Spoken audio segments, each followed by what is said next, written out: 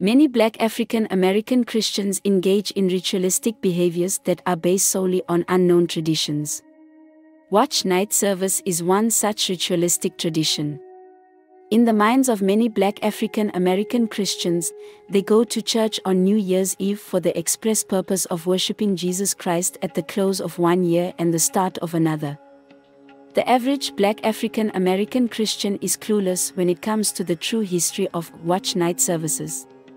The history behind this tradition has absolutely nothing to do with Jesus or Christianity. President Abraham Lincoln issued the Emancipation Proclamation in 1862, which was to go into effect at midnight on January 1, 1863. On the night of December 31, 1862, many slaves, only in the Confederate States, met in the slave quarters to sing and praise Father Abraham Lincoln for granting them their freedom.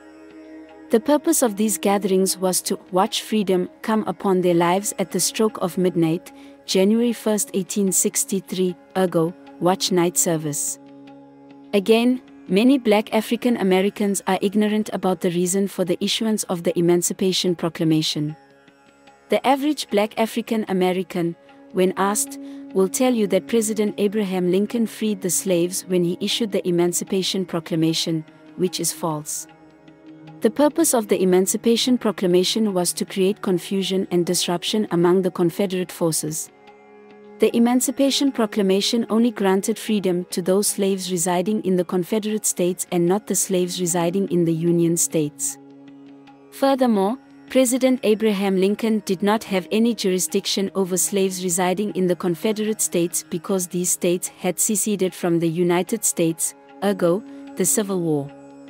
The Lincoln Memorial was dedicated on May 30, 1922 to a segregated audience.